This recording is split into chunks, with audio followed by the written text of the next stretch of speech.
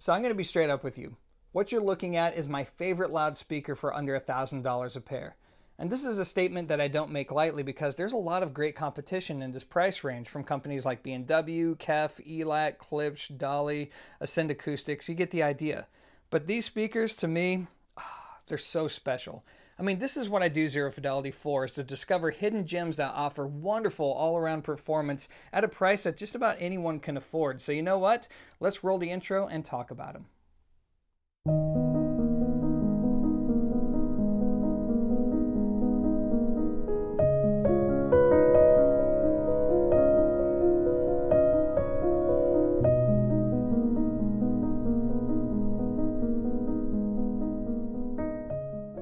So here it is, the Triangle Borea BR03 bookshelf loudspeaker. So you know what, guys, I'm going to start off this video with my sharpest criticism of the product, which is its name. I'm not sure what it is about Triangle, but they always seem to come up with these long names for each and every one of their products. So what I'm going to do to keep my sanity is I'm going to refer to this speaker as the BR03 from now on. Sorry, Triangle, but you kind of brought this on yourself. So what's up with the new Borea series? Well, it's designed to serve as the latest entry into the Triangle lineup, and it's designed to deliver good all-around performance at a price that a lot of people can afford. Speaking of price, earlier when I mentioned that this is my favorite speaker under $1,000, I mean well under $1,000. These speakers retail for only $550 a pair. And what do you get for that money? Well, what you're going to get is a large two-way front-ported bookshelf loudspeaker. Up top, we're going to have a 1-inch soft dome tweeter, and most of you are going to pick up on these unique pillars on the bottom and on the top of the tweeter. And this isn't designed to eliminate resonances like a lot of phase plugs. Instead, this is to help disperse sound out into the room. Beneath that, we are going to have a 6-inch cellulose membrane paper woofer, or in other words, an untreated paper woofer cone. This is designed to be low mass to where it doesn't take a lot of power in order to safely fuel these loudspeakers. Beneath that, we are going to have 2 front ports, and now let's take a look at the back. Now, some of you may notice this beautiful walnut wrap. I believe it's a wrap. If it's a veneer, I'll let you know in the comment section below, but it looks great in person. And now on the back, you're going to notice a set of typical 5-way binding posts. So that's going to be it for our BR03s. Now, let's talk about how they sound.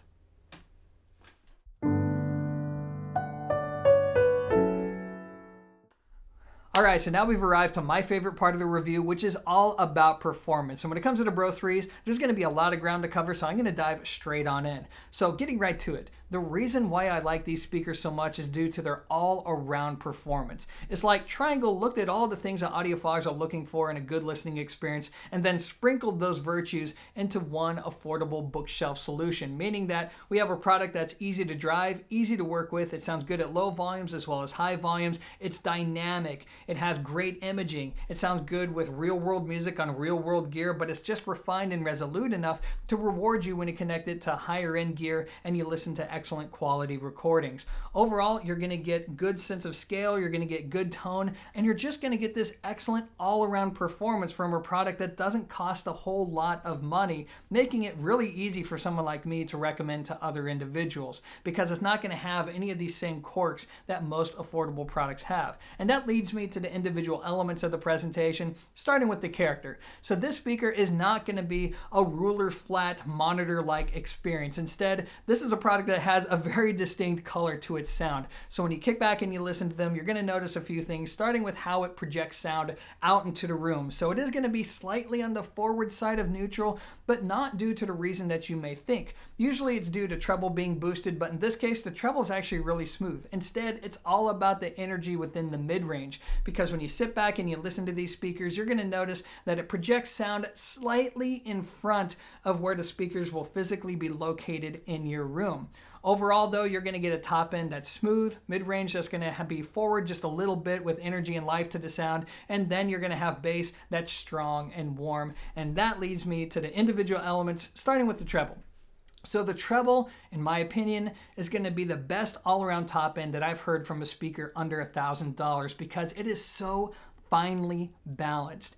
It's smooth, it's airy, it's articulate, yet you can listen to just about anything through this speaker, and unless the recording is just absolutely trash, you're going to be in for a good time. Yet it's just refined enough to where when you do listen to an excellent quality recording, you'll be able to reap the rewards of that excellent recording. I mean, no, it's not going to be as refined and as articulate as a speaker that costs a lot more money, but it's going to be very good for something at this price. Unless you like a distinctly forward sharp sound, I don't see too many people not enjoying the top end of this speaker. Now let's talk about the mid-range. So the mid-range is going to be the opposite of most monitors. Most monitors have a dip and a crossover point between the tweeter and the woofer. This goes in the complete opposite direction of that. Instead, it's going to be boosted up a little bit. The mid-range is going to be forward in nature, and this is going to create a sense of presence to the sound that's actually pretty unusual for a budget product. So it's going to have this sense of fullness. When you listen to something that has more of a dynamic impact, like say rock and roll, I mean, it's really going to have a borderline visceral feel to the sound.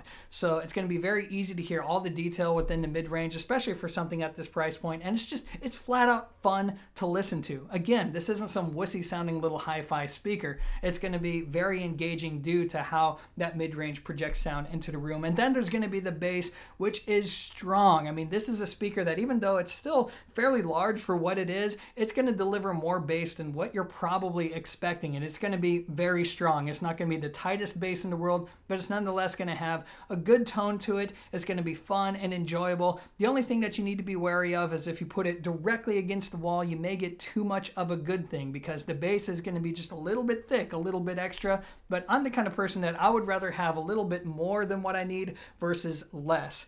So overall, you're just going to get this fun sound. Now let's talk about imaging. The imaging of this speaker is going to be absolutely fantastic. It's going to cast a wide soundstage, but there's still going to be good focus in between the speakers. Now, it's not going to be the best focus that I've ever heard between a set of speakers at this price point, but I think it's going to be good enough for most people. Also, the off-axis imaging is going to be fantastic. In fact, one of my tests for a speaker, especially when it comes to tone, is how it sounds when I'm not in the room. And these speakers have a very realistic sense of tone to it when I'm walking around in different parts of the house. In fact, it sometimes will make me stop and go, wow, that sounds really, really good. And that's really uncommon for something at this price. Next, let's talk about dynamic range. So dynamics is going to be surprisingly good for something at this price. I mean, no, it's not going to start and stop on a dime like some other products, like say the Yamos that I reviewed earlier, but it's nonetheless going to have some weight and heft to the sound. It's not quite visceral, but it's close. It's really, really close. And now let's talk about what it's like to work with in terms of component matching. So I come to find that this is a very easy speaker to work with. I mean, when I tried it on my IOTAVX SA3, I thought it was going to be an okay match, but it ended up being a sublime, affordable match. So that's definitely a combination that I could recommend to most people who are looking for a slim, excellent sounding solution. Obviously, as you move up the ladder, you get better sound, but I don't think it's necessary to buy $1,000 integrated to pair up to these speakers. I mean, anything that's decent between $300 and $500 should be a good match. And when it comes to positioning, you do want to give it just a little bit of space away from a wall boundary. I would say maybe a couple feet in order to get the best, most balanced sound. But otherwise, these speakers are very unfussy with positioning. Now, if you put the magnetic grills on, you're going to notice that the sound will smoothen out just a little bit, so it's something worth experimenting with. Otherwise, though, it's very easy to work with. I tend to prefer the presentation with the speakers pointed directly out into the room. I feel like this results in the most natural voicing, but this is something you can experiment with. If you want more of that forward in-your-face sound, just point the speakers towards you, and then that's exactly what you're going to get. And finally, I would say that these speakers are going to be good for a wide variety of rooms. Small to medium-sized rooms are going to be ideal, but they can fill a big space with sound, but you're going to be limited in volume output capacity as you would with any small speaker. And that leads me to some of the caveats.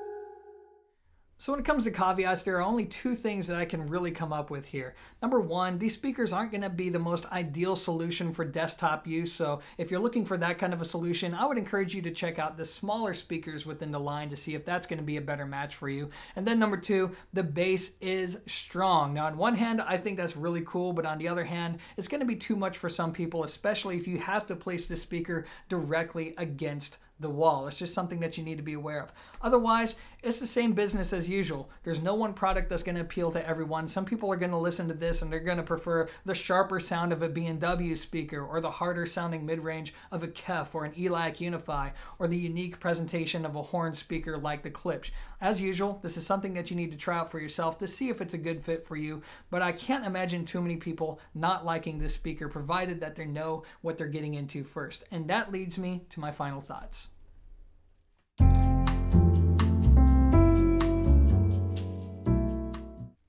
So normally I end my reviews by giving you guys two different conclusions. The first is usually objective and the second is more subjective in nature. But this time around, I'm going to focus entirely on the subjective because I have a lot of thoughts that I want to share with you guys about these speakers. So let's start off by acknowledging how great it is to have so many excellent options in the market in the affordable price range. I mean, we're getting performance nowadays that I couldn't have even dreamed about 15 or so years ago when I got into the hobby. I mean, yeah, it's kind of a bummer that most of us can't audition this stuff before we buy it, but at least we have access to it. Now, when it comes to the Bro 3s, I don't mind saying that this is going to become my go-to reference for anybody who has a budget of $1,000 or less. I mean, unless you're looking for a particular sound, you're looking for something that has sharp treble or the tightest bass possible, I feel like this speaker is going to cover enough bases to make most people very, very happy. Whether you're a seasoned audiophile and you're looking for a solution for a secondary rig, or you're just getting into this and you just want really good all-around performance because you want to sit back and enjoy your music, yet still get a taste of what the whole audiophile thing is all about. And if anything, I think what's so impressive is the fact that Triangle, this small company, has released a product that looks better than just about anything on the market, that also offers better all-around performance than most of these big companies that have a lot more buying power, that are a lot more established. I mean, that is a wonderful accomplishment by Triangle, and if anything, to be entirely honest with you, I think that this series is more charming and more easy to recommend than their higher-end Esprit series. In fact, I would actually take these speakers over to previous Triangle products that I've already reviewed. Even though those other products are objectively better, they have more insight, they're more detailed, they're more buttoned up, this speaker is more fun. And that leads me to something that's very important. Throughout the reviewing process, whenever I would sit down and listen to music through these speakers, it's one of the few products that's caused me to lose sleep. As in, I didn't get any sleep that evening or morning because I couldn't stop listening to music. Not many products out there can do that. And the fact that these products were able to do that to these spoiled ears, that's really special to me. And it's why I'm just so hyped up on these speakers. Now, clearly, they're not going to be for everybody, right? I mean, there's going to be some of you out there that are going to prefer a sound that's going to be cleaner or sharper. Some of you are going to prefer more the horn presentation, or mid-range that's going to be warmer sounding. I mean, there's going to be a wide variety of taste out there. I can't promise that they're going to be for everyone. In fact, I need to make it clear that this still has a budget sound. You're still going to hear the influence of the cabinet because it's not going to be made of the most rigid materials. It's not going to be the most buttoned-up presentation. But you know what? I have a funny feeling that this is going to be a tweaker's dream, because with just a few changes, with just a few upgrades within the crossover, maybe some additional bracing, I have a funny feeling you can eke out a lot more performance out of this speaker for not a lot of money down. So anyways, just a thought worth sharing.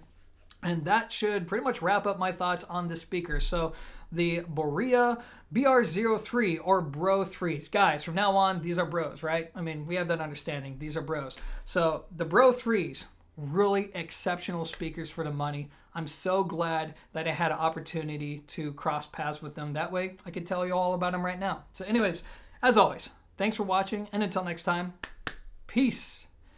Whew, what a rave review.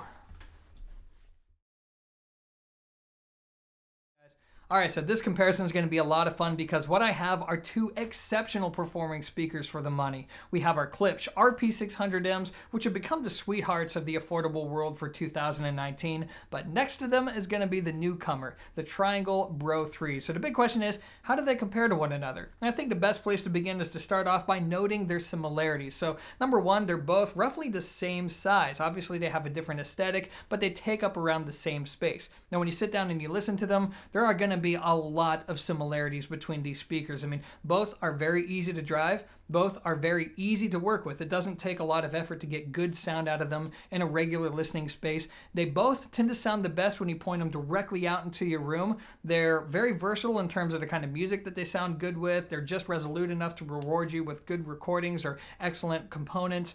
They're both very similar. I mean, even when you sit down and you listen, you're going to notice, for example, the top end on both speakers is going to be very smooth. It has really good mid-range, good bass, but there's still going to be some key differences between them. So first, let's talk about how they project sound into the room. So the Klipsch is going to be slightly more forward in the treble, whereas the Triangles are going to be more forward in the mid-range. The Triangles are going to have a lot more bass to the sound, to the point where some people may not even feel like they need a subwoofer, whereas the Klipsch, they're not going to have as much bass, but the bass they do have is going to be just a little bit quicker and a little bit more articulate than the Triangles. Now, even though the Klipsch are rear ported and the Triangles are front ported, that doesn't really have a bearing as to how they play next to a wall boundary. Both of them like to be out at least a couple feet from a wall in order to sound their best. Now, let's talk about the treble for a second.